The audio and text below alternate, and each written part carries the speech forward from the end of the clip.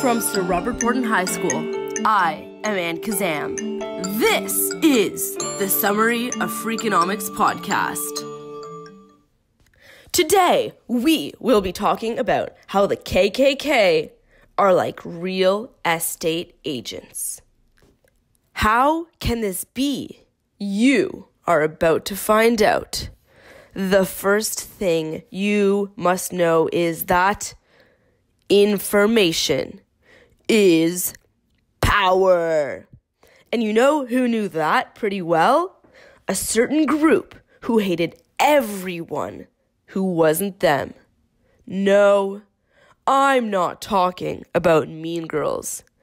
I'm talking about the largest hate group in American history with a peak of 8 million members in the 1920s. I'm talking about the American white supremacist hate group, the KKK. At the time, the group cast fear in the hearts of every black person in the United States, and there was no one fighting it. Until a man named Stetson Kennedy, a past folklorist, used the adventures of Superman to eradicate them from society. So yeah, Superman basically saved the world from the KKK. But Stetson Kennedy was the man behind it all. Kennedy began writing about the KKK in a black journal, and it didn't really do anything. So he got his pal, John Brown, to infiltrate Klan meetings and get him information. But, plot twist, he never gave Brown the credit for it. But Kennedy's plans were still not working. The Klan was simply too powerful. So, Kennedy thought of a little clever plan to broadcast all of the KKK secrets to an adult radio show, the Washington Merry-Go-Round, and a children's TV program, The Adventures of Superman, who would soon spill them to the entire United States every single day. And guess what happened? Superman defeated evil once again, and the KKK began to fall. But you may be asking yourself, how did a group formed on the basis of hating everyone grow to be so successful? It is because information is power. The KKK trafficked secret information whose secrecy engendered fear. As the economist who wrote the book, Mr. Levitt once said or wrote, information is so powerful that the assumption of information, even if it does not actually exist, can have a sobering effect. So, naturally, this brings us to the subject of real estate agents.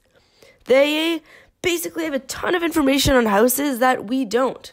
Recent sales trends, the housing market, interested buyers, etc. So, naturally, we trust them to price our houses perfectly at a not too high, not too low level, just the Goldilocks level.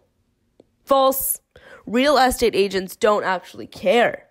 They only take 1.5% of the sale of every house they sell. So what does that mean? 10,000 of your dollars means only 150 for them. So they just don't work as hard, which makes them bad people. False. As humans, we are driven by incentives. The agent's incentive in this case is to make money for themselves. So why should they care to make money for you? No reason. Anyways, through more examples with TV shows, dating sites, and voting in Chapter 2 of Freakonomics, the Ku Klux Klan and real estate agents, we learn that incentives are the cornerstone of modern life, and understanding them is the answer to life, the universe, and everything. And so is 42.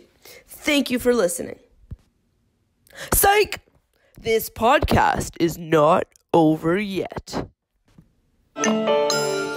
What's a catfish? How do catfishes relate to online daters?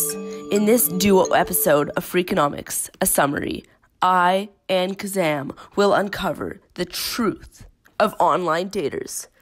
So, what's a catfish, you may ask?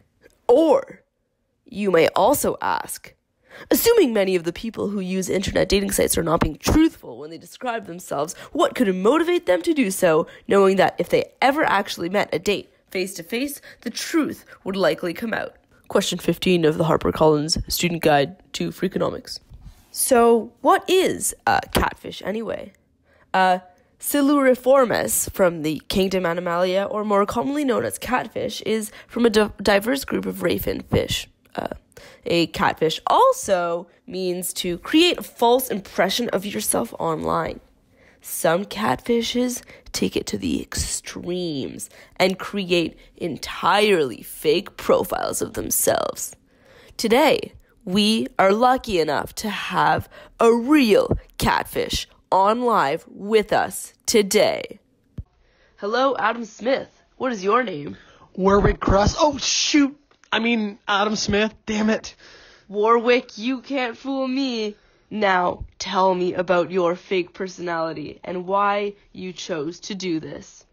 Well, in the world of catfishes, while most people think we create fake personalities to lure people for money, although I do this quite often, it doesn't even compare to how often I do it for affection. All I really want is affection. I'm also quite insecure about my looks, and I'm married as well with 3 kids. I didn't want Ashley to know that. Oh, how emotional. Now, tell me about your fake personality versus your real one. Well, for starters, as I said before, I'm married and everything, but I'm also pretty broke. I don't actually make $300,000 a year. How much do you make? About $50K. I also live in the States and have a criminal record. Okay, Warwick, I'm just gonna cut you off there. 'Cause we're recording. I have one more question for you. What will happen with Ashley once the truth comes out? Huh? Oh, I didn't really think about that. They normally start yelling at me and drive away angrily. Yeah, once they crash the car when I... Warwick! Okay, thank you for coming on with us, and good luck with Ashley. Thanks, no problem. Little does Warwick know, I'm about to interview Ashley. Hey, Ashley! Oh, I guess she saw Warwick. Oh, that's too bad. Okay, bye. Bye, Warwick. Lol, that's the best reaction I've had yet. Oh, shoot. I'm gonna be late for my next date with Betty. Boop. Got a blast. Well, fellow podcast listeners, I think the most valuable lesson we've learned from all of this is to be cautious with our use or misuse of statistics.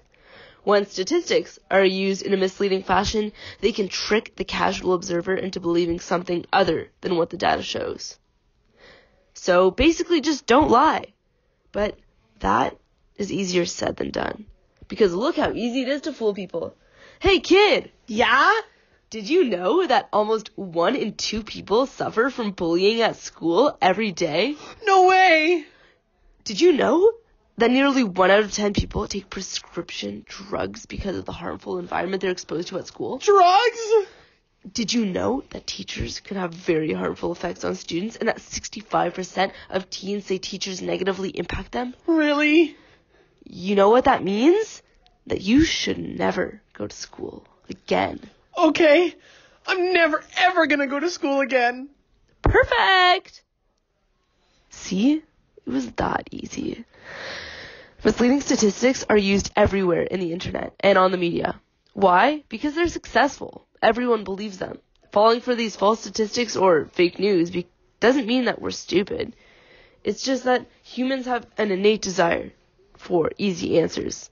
So my advice to you is just don't believe anything. Just kidding. Just believe carefully and skeptically.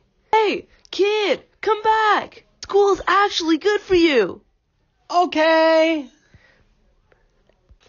And that is all for today's podcast on the Summary of Freakonomics, Chapter 2. Make sure to like our Facebook page, follow us on Instagram, and give us 100% on our assignment. Thank you for listening.